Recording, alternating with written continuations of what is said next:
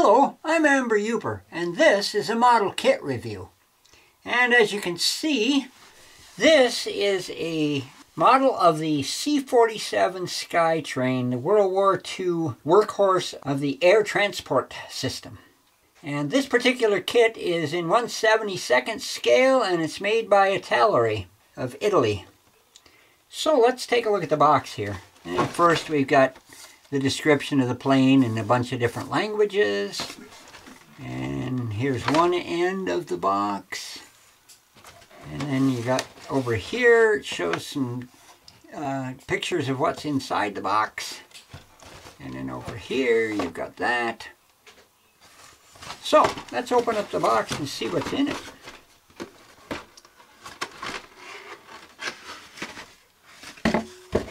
Alright, well, here's your instructions. We'll get to them in a minute. Here's your decals. Now, here's the American decals. Got them upside down so you can see them. Or maybe I do. I had them up. There we go. Had them right the first time. So there's that. And then you've got the British decals in case you want to decal it for that.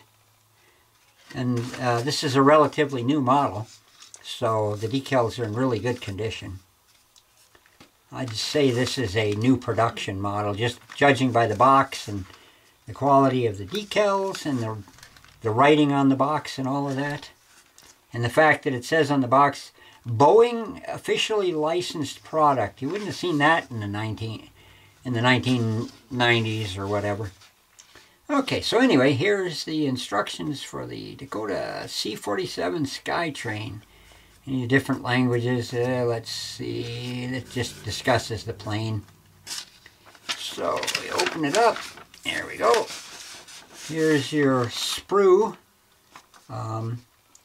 Pictures to how to find the parts you're looking for, and the parts are all numbered. And so we'll go to the assembly. And step one is the interior of the fuselage. You've got the bulkheads here and your pilot area, the cockpit area, your instrument control panel, all of the parts.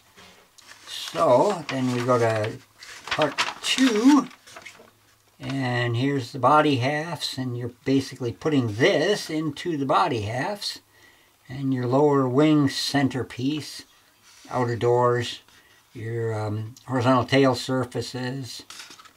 And then we go to 4, and it shows the wings assembly and your landing gear, the front landing gear anyway. And then we get into, on step 4, you get into the engine assemblies here.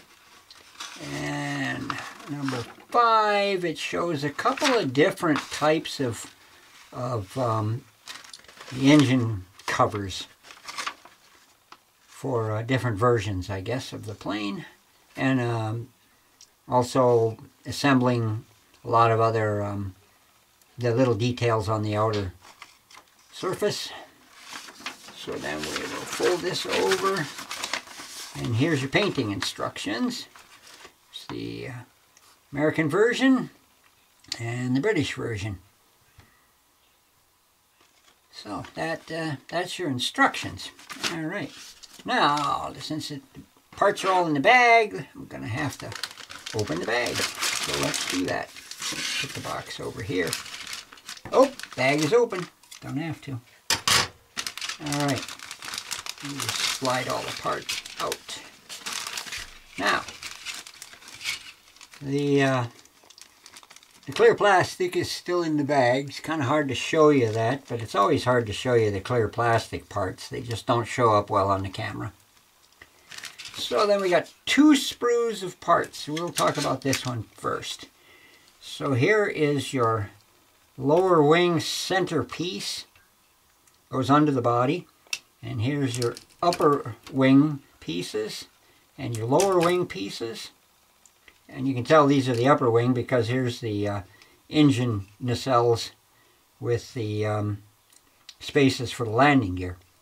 And then this just goes on top of that. So, and then you got your landing gear wheels. Here's your rear horizontal wing surfaces. A couple of your interior bulkheads.